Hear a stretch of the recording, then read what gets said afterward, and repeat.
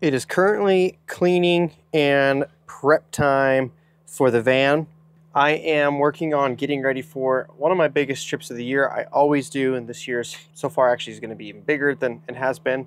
And it has to do with my Chasing Fall series that I do every year, which gave me the idea, since right now I'm kind of at home base getting things prepped, to reflect with you guys a bit and share some of my top memories I have made over the last few years chasing fall. Now, a quick side note, if you are new to the channel, I am a full-time nature photographer, and the fall of 2021 was the first time I actually gave this a shot to be on the road, create content, and see what I could produce as a landscape photographer. Then I guess the rest is history, because I have been doing this now for the past few years. Now, I do other things with my photography as well and other video stuff, but that was the trip that I first really started to pursue landscape photography. So naturally, every year, this time of year is a great time to reflect and look on how far I've come as a photographer, as a person, business owner, you name it. This has always kind of been a nice milestone and benchmark for me. And since last week, we were in a location that also was where I first started dabbling with landscape photography, kind of been feeling nostalgic. So we're going to take a look back together. Some of this is ugly. Some of this, the color grading on some of these is not the best. I was shooting on my smartphone on some of these. Some of the photography I can even nitpick, but it's always fun to see where you've come from. And also there's some newer stuff in there too from last year's trip. So now the first moment I want to share with you is honestly one that I wish I documented better than I did. It was such an amazing moment, but I really didn't know how to do this whole video and taking photos at the same time thing. So it's really quick, but still a cool moment, still a great photo. So let's jump to that clip and show you guys what I'm talking about. Now, I was going to be early so I could beat the crowds. As you can see here, there's about 10 other photographers there. But before everybody else arrived, I was the only one that witnessed this awesome scene, and I am very happy with the outcome of that shot.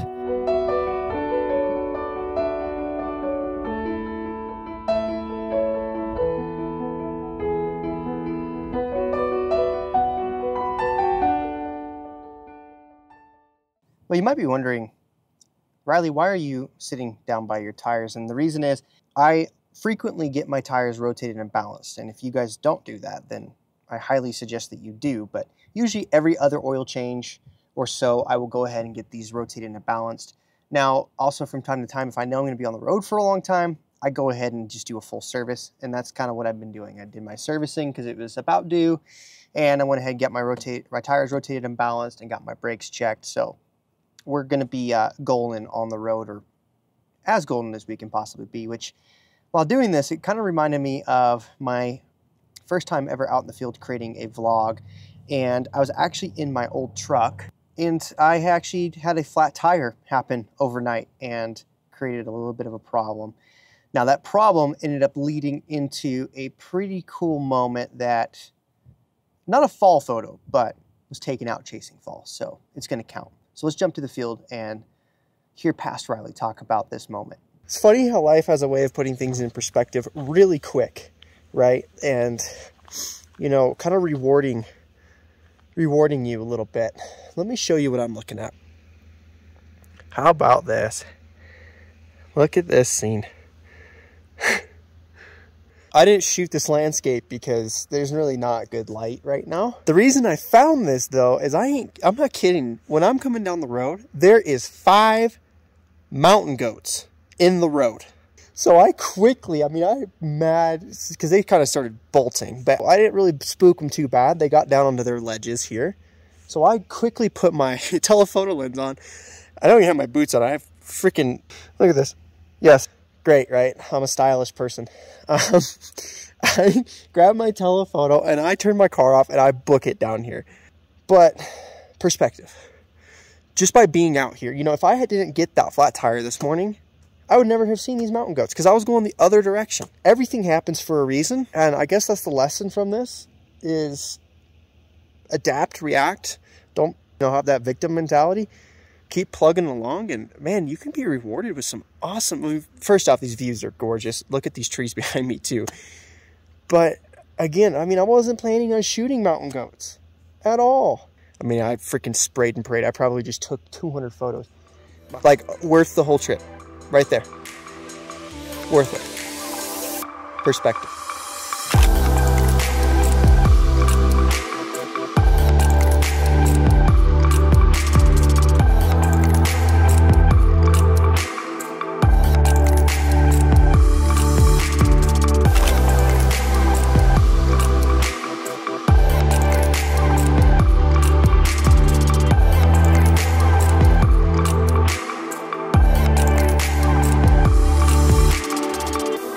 Now, right now I'm looking back on my Onyx off-road, which if you guys haven't seen the video where I talk about how I use Onyx to find cool camping spots and photography locations, I'm going to link that down in the description.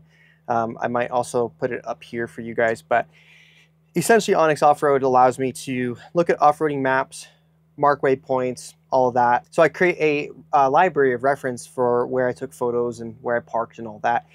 It also helps me find new spots. And this next location I actually found using Onyx. I was scouting out the different roads I could go up. It also shows me which is public and private land. In that Colorado area, there's a lot of ranches and stuff, so I want to make sure that I'm respecting the private land in that area. And I was able to use the 3D function by putting both of my fingers on the screen, and was able to see that this particular pond had a really cool view of Mount Sneffels, and there's been a reflection shot of Mount Sneffels I've been looking for. And I was like, you know what, I think this is it. So the night before I went and scouted out. Sure enough, it was it. I went ahead and made camp. A bunch of snow came in that evening. The next morning was pretty cool. So let's go to the field and see what happened that morning.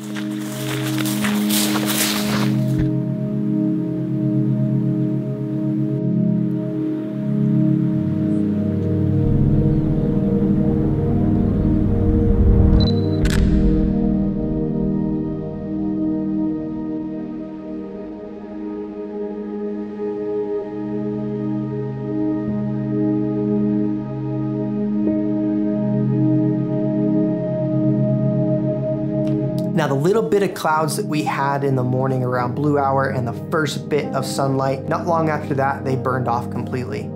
I was happy that I was able to grab a shot though before they left.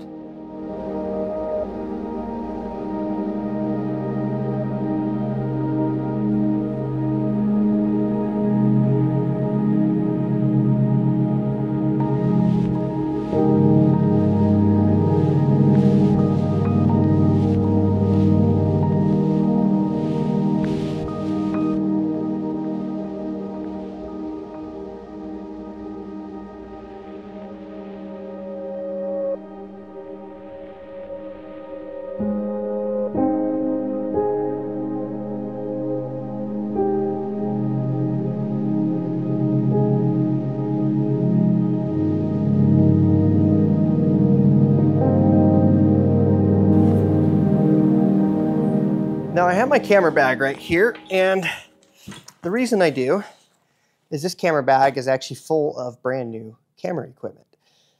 And I'm not going to share with it what's inside right now and the new equipment I got, because that's going to be in next week's video. So shameless plug right here to subscribe to the channel if you're not already, if you are curious about the new kit I'm running with. But thinking back on my past years, there's actually a fall photo I took using 2 different focal lengths. And it's pretty cool to see the differences that you can create with different focal lengths with your camera. So I thought this would be a cool moment to share leading into next week, where we're going to be talking about some camera equipment and how these tools can help me create better art, create better photos. And some of the tips might help you guys, if you're fellow photographers, create better photos.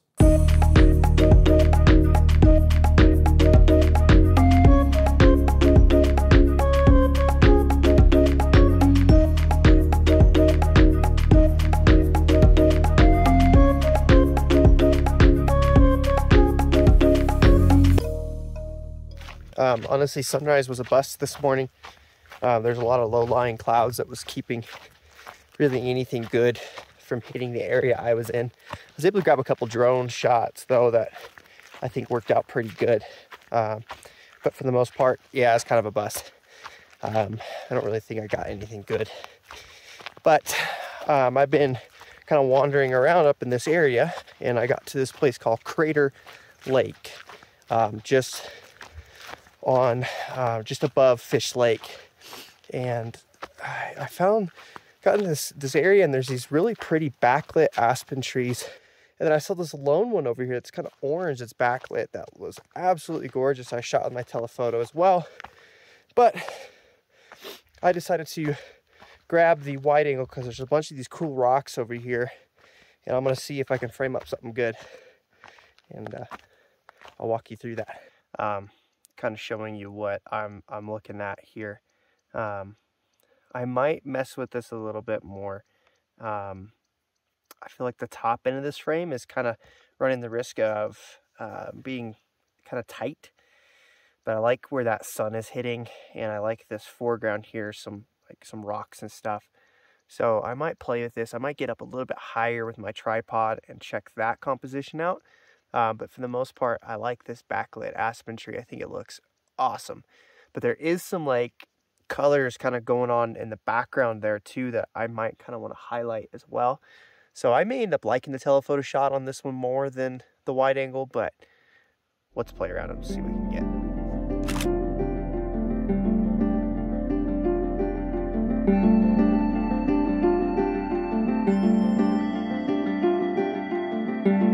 Now I stuck with the original composition, which has that tree pretty pushed towards the top of the frame. However, I really liked how the rocks in the bottom end of the frame were holding the whole composition together. So that's why I stuck with this. Now I mentioned that I took an exposure earlier with my telephoto lens, which is this shot here, that is drastically different than the first shot. I'm not sure which one's my favorite, so please let me know down in the comments which one is your favorite. I would really like to know. So if you don't know, the battery to a Sprinter is right here. It's kind of a pain to get to and to get out. Now, it's nice that there is a way to disconnect the battery pretty easily. So if you're ever doing any work, they did create a separate way to disconnect the battery. But for most of you, you're not going to care unless you're other fellow van builders or Sprinter owners.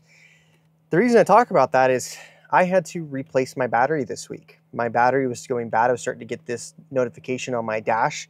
And what happened is my battery became resistant, and it was not receiving the charge that the alternator was wanting to send to it.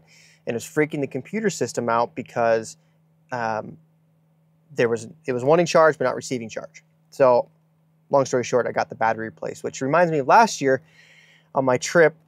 Literally as soon as I get to the location, a check engine light comes on the van, and thankfully I did have a code reader and kind of figured out it wasn't maybe that big of a deal.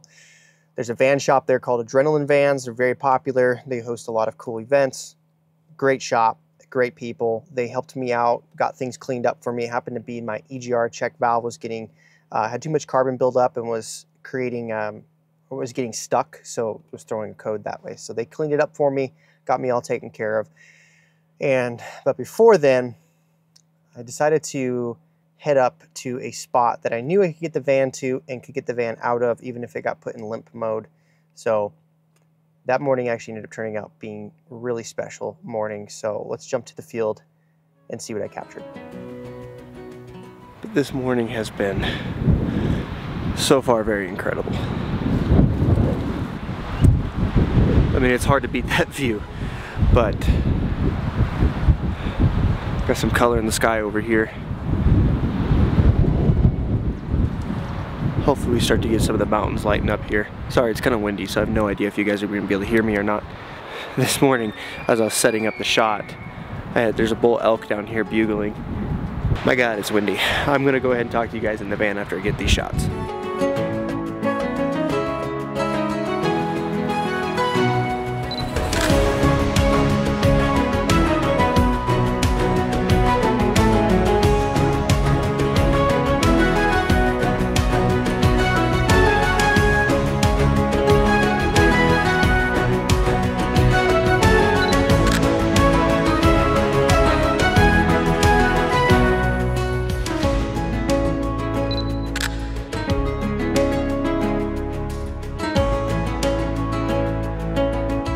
This morning's shoot was exactly what I needed to lift my spirits.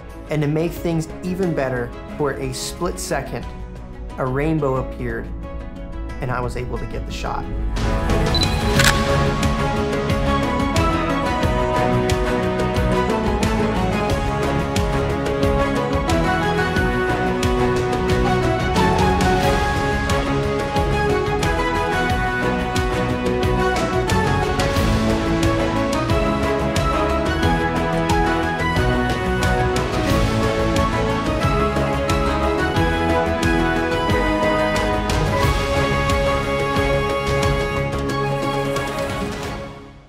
Now this image behind me here is a really big print that I made for a client a couple years back, and they're currently moving, so they asked if I could hold on to it for them.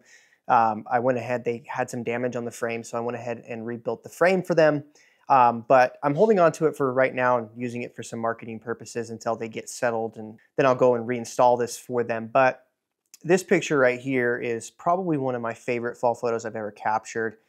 And it happened in Colorado the first year I was out there. So now this video isn't the best. I wish, again, I did a little better vlogging this, but I didn't. It's all about growth. I was filming this on my phone. My phone actually cuts myself off when I flipped between the different cameras. I didn't know this back then. So it's a little choppy, but you'll get the gist of the story and see what I was thinking about when I photographed this and all the different shapes and compositional elements I found in there. Check out this scene.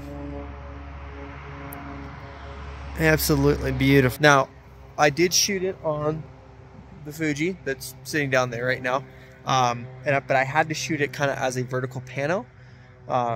So, because first time ever doing that on that camera, and I have not seen any of these files on my computer yet, I have pulled the Canon off of video mode, and I'm gonna go ahead and shoot because I have that 15mm lens on there, so it gets me just a little bit wider reach. The Fuji, I only have a roughly with 35mm equivalent of a 23mm, I want to say, so a little bit wider here. The wind is starting to pick up though, so I may be stuck with the Fuji. You'll see I got a couple shots here, but I'm waiting for the light to kick back in and light these aspens up. It's about to happen though, so I'll go ahead and I will capture this image, and I'll talk to you guys through it on the computer.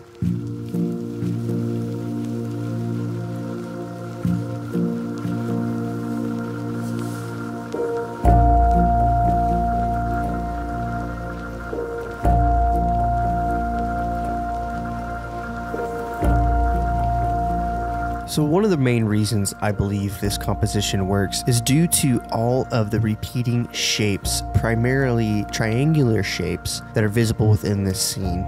Starting first in the bottom part of the frame, you can see there's a nice triangle formed by the foreground I used, and then another triangle formed by the clouds reflected on the pond. You can then make the argument that there are triangular shapes present in the trees, as well as rectangular shapes to help bookend the framing. And then finally, at the top end of the frame, you also have a triangular shape formed in the sky. These type of repeating shapes is something I always look for when I'm composing an image, and I really do believe it helps draw your eye through the scene in a unique way and really adds to the beauty of this overall composition and photograph. Now let me know what you guys think down below in the comment section, but by far this is one of my most favorite images from the entire trip. After I captured this, I went ahead and headed back to the mountains, where I was able to find some more beautiful mountainscapes.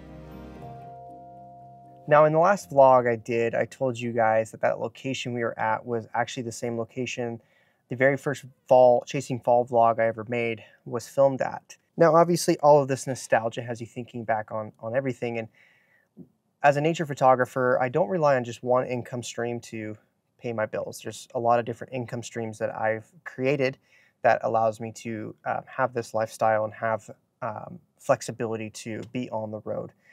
One of those is obviously doing the product reviews that you guys see. I do a lot of marketing for clients. I also sell prints, like you guys just saw before the last image I shared with you. I sell a lot of prints, and some of my print business is actually what's called commissioned, where somebody will ask me to go photograph a specific area and create a print for them. This next image is actually the first ever commission work I've ever done, and happened to be just in a place in Utah and accidentally stumbled across this location. I was able to have some pretty cool conditions, get it shot, get it printed, and the client absolutely loves it. So let's jump to the field and see how I captured my very first commission piece.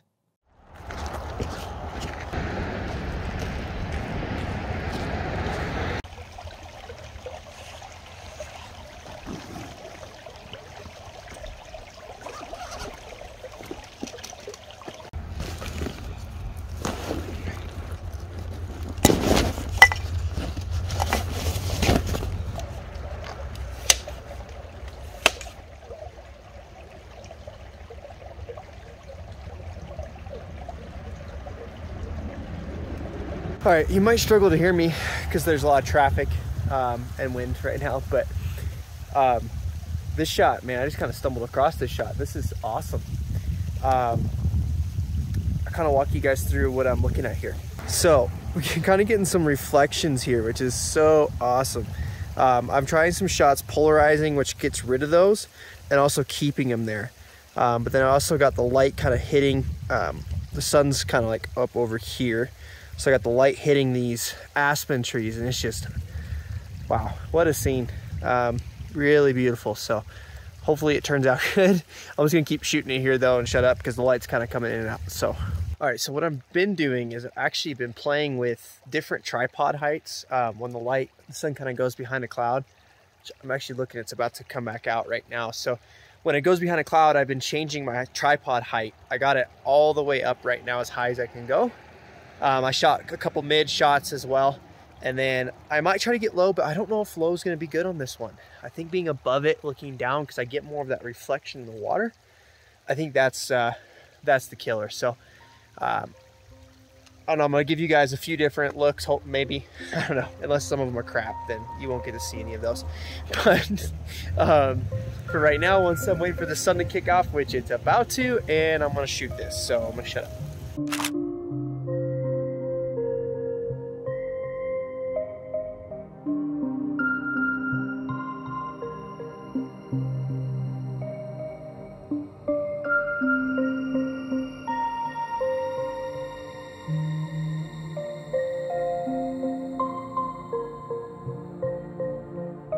This scene was beautiful. I remember taking a picture with my phone, sending it to my wife saying, "Look what I found." I loved how I was able to capture the changing of the season along this creek bed. I also loved the reflections that happen in the creek that really tie the composition together. And my most favorite part has to be that tip of red that you see in the leftmost tree. This, by far, is my favorite photo to date. Now, when I first started in landscape photography, I absolutely loved reflection shots. And I think the reason is, being from the desert, I'm not really given much opportunity to shoot reflections because, you know, we don't have a ton of water to work with. So anytime I find myself having an opportunity to shoot a reflection shot, I jump all over it. And this moment right here I'm gonna share with you guys is definitely one of those cases. So let's jump to the field and see what I shot.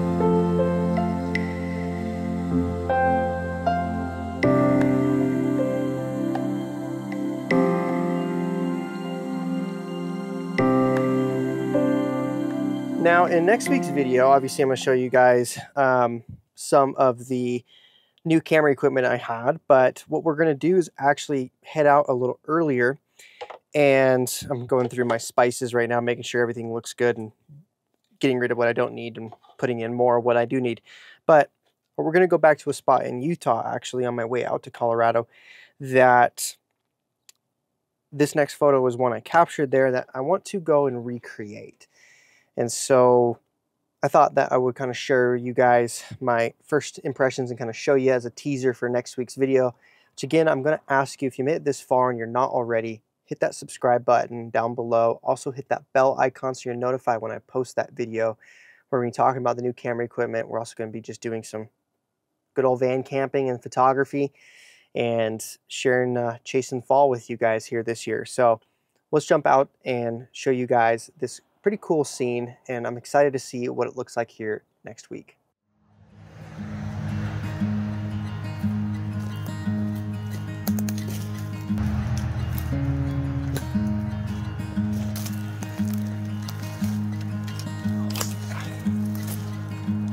So I'm kind of whacking bushes, or bushwhacking, back through here, and I think I found where I want to be. So I'm going to keep going that way.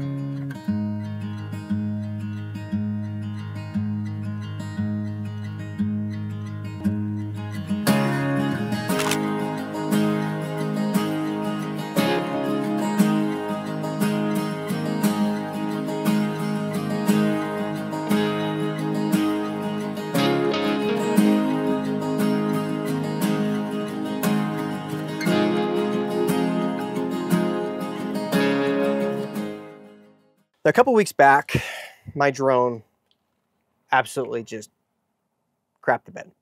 I was about 200 feet up in the air, which was the legal flying height I could be at in that particular area, flying for a client. And my drone all of a sudden fell out of the sky, out of the blue, just fell out of the sky. And there was no saving it. It was absolutely destroyed. So I bought a new drone. This new drone was a bit of a splurge for me, so I went ahead and made sure I got the DJI refresh on this one because it lapsed on my last drone and I had to pay out of pocket to get this one replaced. Well, this last trip, we also crashed the new guy, so got the replacement coming, so we will have it for this trip. But I've had some bad luck with drones this last month, but the reason I'm talking about this is this next location. And the last location I'm going to share with you guys is one that I found using a drone. Now, I knew that there was a viewpoint like this near Chimney Rock in Colorado, but the spot that I know people park and hike up to, there was like 20 cars. There's a big group going up there. If you know me, I don't like to be around a lot of other people. So I wanted to try and find something different. And I was down driving, filming some content of the van, going down through the hills. I saw this big open field and I was like, that's where I need to go. So I grabbed my bag, hiked up the field, had to wade through some water, and was able to photograph a pretty special scene. So let's jump to the field where I pour my heart out to you guys and show you guys that amazing scene. When I do all the crazy things that I do as a landscape photographer and wildlife photographer, it's moments like these that are exactly what's in my mind when I take my shoes off to wade through a freezing cold river or hike up a steep cliff to a place I've never been before, all hoping for something like this, a moment like this. And these are the things that I hope I can bring back and share with you guys through my photography, because it's moments like these that make me want to keep coming out and make me want to keep shooting. And my hope is through my art, I inspire you guys to get out and travel and come out to nature and experience moments like these. But, a photo will never do this justice. Neither the video. The video won't do it justice, but I am very, very blessed to be witnessing this right now and experiencing this.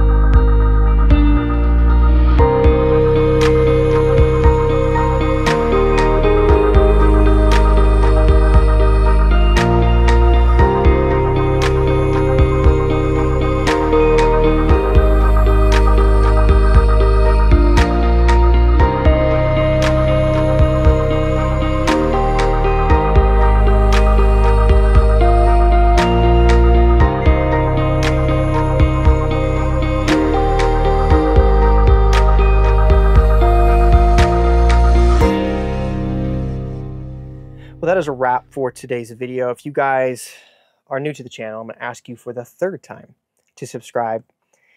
Hit that like button if you enjoyed this content to let me know that maybe you want me to produce more like this.